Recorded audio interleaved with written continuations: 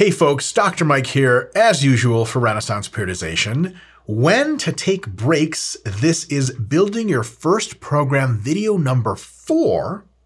Please watch the other 3 videos for any of this to make a ton of sense. But so far, we have gotten to a point where we're training really hard, successively, progressively.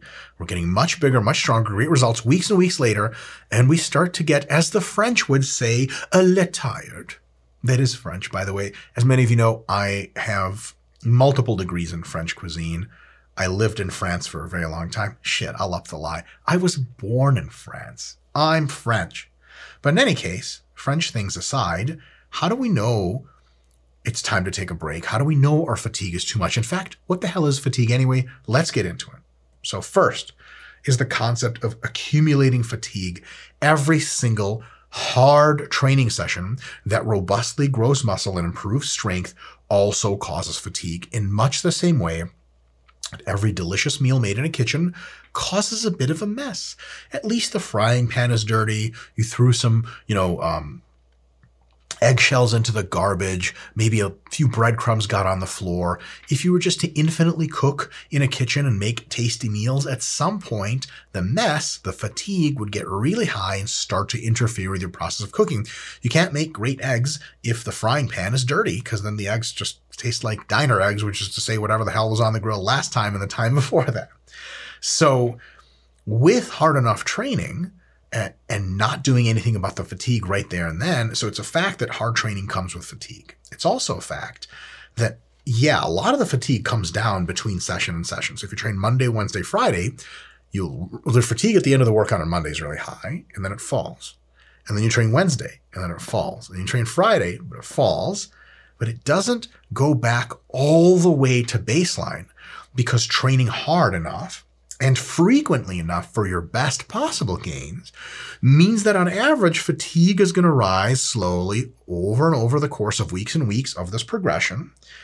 And then at some point, it's going to get to accumulate to a level that is too high to have the best possible productive training. We'll have to do something about it. Just like when a kitchen gets so dirty, you're like, we just need to clean this kitchen because I can't do my job anymore. Same thing with fatigue, except in this case, cumulative fatigue, when it gets high enough, has a couple of notable, sort of dependable bad things it causes. First, is it can disrupt technique. The more fatigued you are, the sloppier your technique is. We know that's bad news already, and it happens especially in beginners.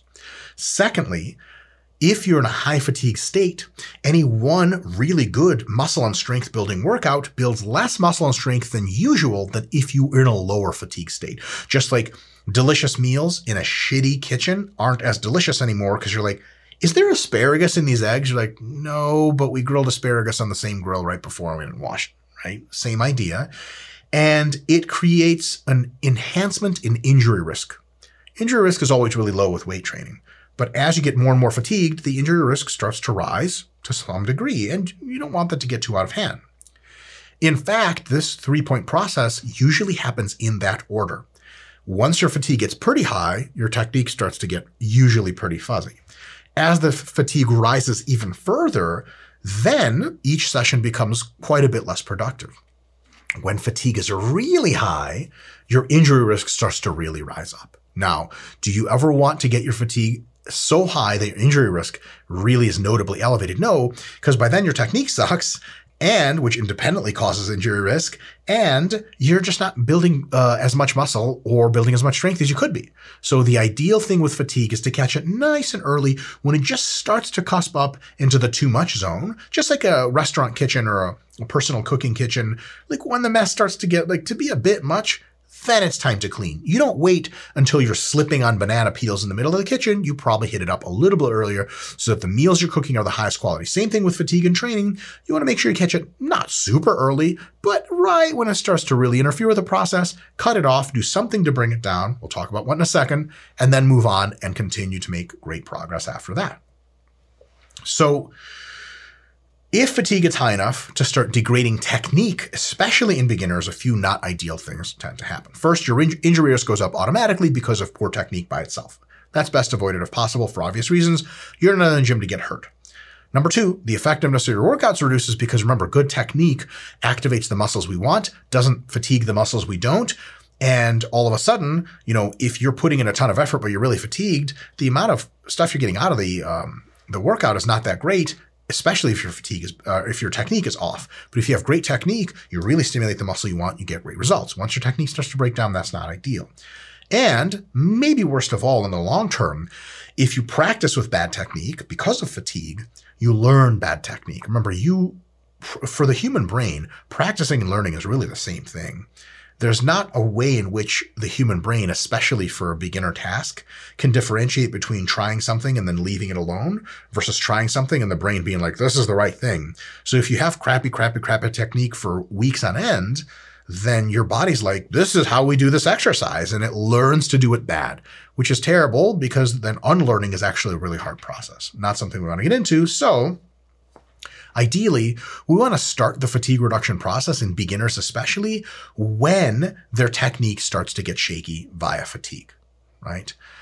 Now, so for that, repeated bouts of poor technique are a really good sign that it's time to do something about fatigue. Now, why do we say repeated? 2 sessions in a row is probably best because everyone has a session here and there where their technique just sucks. Shit happens. But if it's 2 sessions or more in a row, it's probably because your fatigue is excessive and not just because it's a one-off bad session. So that's a good sign that repeated technique failure or repeated technique degradation is a good sign, but sometimes you can be learning technique really quickly and thus your technique just gets better all the time, even though you're carrying a lot of fatigue. And for a variety of other reasons, we might want some more confirmation to make extra sure that we're not reducing fatigue sort of in a frightened manner way too early. So we have at least 4 things we can do, 4 signs that maybe our fatigue is starting to get a little bit high and it's time to bring it down. So first sign is your workouts feel very, very tough. And at the end of each session, you're exhausted. If that's the case and your technique is starting to break down, you can be sure your fatigue is probably pretty high. Second one is you're getting a bit intimidated by your workouts and your desire to train is down notably from usual. Usually really pumped to go to the gym and you're like, man, I got this, I'm going to crush this. And after a few weeks, maybe probably a few months, sort of 2 to 4 months into the process, you're looking at this next workout and you're like, oh God, how the hell am I going to get through that? And also like, training, I just want to go relax and this is a bit much. That psychologically actually correlates very well to a high level of systemic fatigue. Third point is you're hitting PRs on your lifts, but they're getting much harder to hit. You used to add 10 pounds every week and sometimes 10 pounds on a rep. Nowadays, months later, you're adding like 5 or 2.5 pounds and you're grinding out just to set a small personal record. Again, beginners usually don't plateau in strength because they just keep going. But when stuff starts to get really hard and all these other things are true, you can be more and more sure that fatigue is high enough for us to have a beneficial approach to actually dealing with it.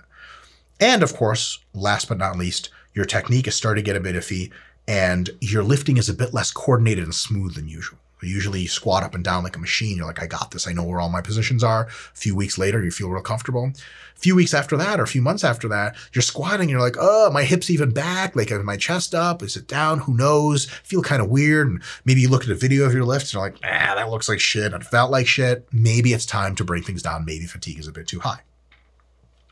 So when fatigue is excessively high, what we do for beginners is we execute a special kind of training week called a deload week.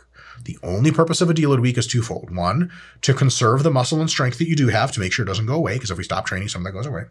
And 2, to greatly take fatigue and reduce it all the way back pretty much to baseline so that we can clear room for another productive, progressive process of strength and muscle gain. Super simple, right? In many beginners, this need for a deload week will first occur about 2 to 4 months after the beginning of their consistent hard training. And if this hasn't happened to you yet, if you're 5 months in and you're just not meeting any of the signs on the last slide and everything's golden, that's okay. Don't worry about it. Keep plugging along. Eventually, everyone needs to deload. You don't have to go too soon. Definitely don't go too late. But if it just hasn't happened to you yet, no big deal. When it does happen, when the fatigue does check most of those boxes, then you can do a sort of 3-step deload process. The first thing you do is when you detect that fatigue is excessive in that week of training that you're doing, finish that week strong, grind if you have to. So if like on a Wednesday of a Monday, Wednesday, Friday split, You notice you're like, dude, I am in the hole. I need a deload. Finish Friday. Finish that Wednesday workout. Nut up. Ovary up. Finish Friday. It might suck. Do your best. Finish that week. Then the next week, you take the first half of that week, Monday, Tuesday, Wednesday, we'll call that first half, Thursday, Friday, Saturday, Sunday, second half. I know it's not evenly symmetrical, no big deal. First half of the week, you do the same weights as you did in your last week. All right, your last hard training week, same weights on the bar, do the same warm-ups and everything, except cut all of your sets in half. And for each set you do, compare the reps you got last week and do half of them. So if you did 10 reps at 135 pounds last week for, let's say, an average of 4 sets of roughly 10 reps, this time you do only 2 sets, not 4, and you still do 135 pounds, but you do sets of 5 and not 10. Right? And if you got sets of 8, you'll do sets of 4. And you say, but that's not sets of 5 to 10. That's true, but they're not designed to be stimulative. They're designed to deload you and to reduce fatigue. Real simple formula. That's for the first half of the week. So in a Monday, Wednesday, Friday split, that would be the Monday and Wednesday workout. You would do just like that. Half the sets, half the reps, same weight. Easy. For the second half of the week, which in the Monday, Wednesday, Friday would only be Friday workout, you just don't show up to the gym. Take time off, relax, eat, sleep, rest, and then your fatigue will fall like crazy. And then the next week, you'll be able to come back and hit it hard again. All right? Some of you, either looking at this intellectually for the first time or having experienced it yourself, will be like, dude, this is so easy. That's the point. It's supposed to be easy. Imagine you have a super, super tough Monday through Friday job where you need to be on point intellectually, make fast decisions, so on and so forth. It's a great job. You love it. You're really good at it, but it's tough. Should your weekends be full of hardship, or should they be super easy to bring down fatigue? I mean, can you imagine someone's like, hey man, let's go to 3 parties and go skiing this weekend. And you're like, I have another hard week of work next week. Fuck that. I'm going to go and I'm going to turn on Netflix. I'm going to light up like 8 joints in a row, smoke them shits harmonica style, eat all the food in the world, sleep for 19 hours. And then when I come back to work on Monday, I'm going to be like fucking Superman. Because the whole point of the weekend is to relax. Same with a deload week. It's like a weekend drawn out.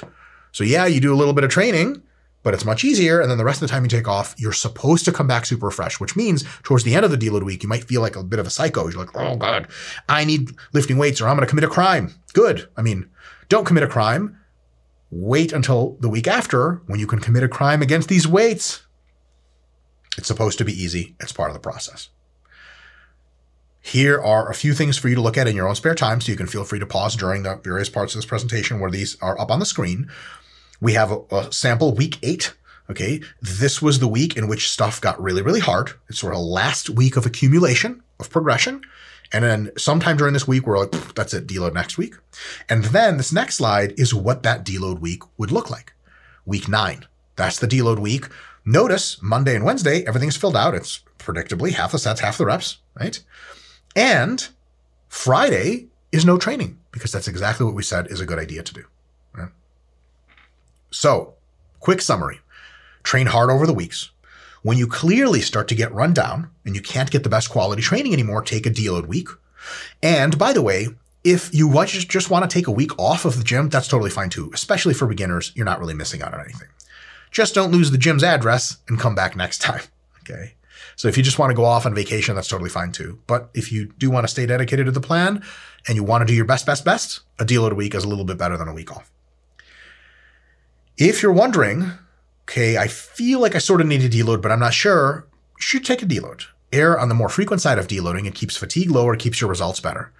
And there's more than a few reasons and a few good studies in the sports science literature to show us that if we deload a little bit more frequently, we essentially lose nothing. Because when you deload, you resensitize your body to growth and to strength enhancement so much that it just makes better gains when you come back. So even if you deload like once every 5 weeks, your long-term results are stellar. If you're like, nah, fuck that, I'm hardcore, and you only deload every 8 weeks, your results will be almost identical, except you're taking fewer breaks that way. So you essentially put in a week here and there. Every other month, you put in an extra week of work, and you get nothing out of it. So erring on the side of more deloading, unless you're deloading every other week or some shit like that, is better than erring on the side of less. There's no bonus points given to Mr. Tough Guy, right? You don't have to hold yourself to some crazy robot standard. If you feel like you need a deload, you're pretty convinced, just fucking take one. It's not going to cost you any long-term gains, any long-term gains. I can't make that any more clear. Next time, for our last video in the series, we're going to come back and figure out how to restart your next what's called mesocycle of training. Because you finished this whole cycle, right? You started at week 1, you went all the way up through, in this example, 8 weeks of hard training, got too fatigued, time to deload, week 9 was deload, and then what do you do? We'll talk about what and then is in the next video.